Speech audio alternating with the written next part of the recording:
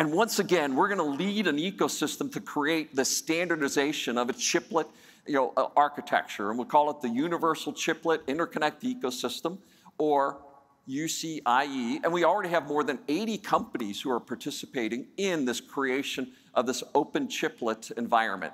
And you can imagine something like this. Hey, I'm getting a few of my chiplets from Intel, but hey, I have a few of these pieces that I've also developed on TSMC.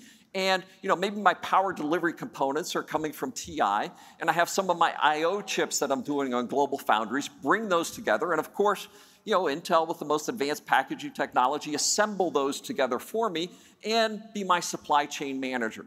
So we're going to bring all of those pieces together, enabling what we'd say is this next generation of the chiplet ecosystem. And let's just hear from a few other voices that are joining with us in this vision. At TSMC, our goal is to provide an open silicon platform to unleash customers' innovation.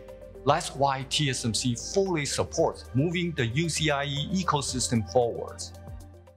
The future is chiplets.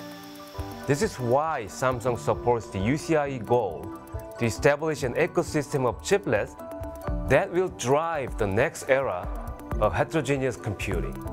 Thank you. So with Intel, Samsung, and TSMC, you've just heard the three largest silicon manufacturing companies committing to a common direction. And as part of our IDM 2.0 strategy, we're committed to investing in the fundamental capabilities to enable this ecosystem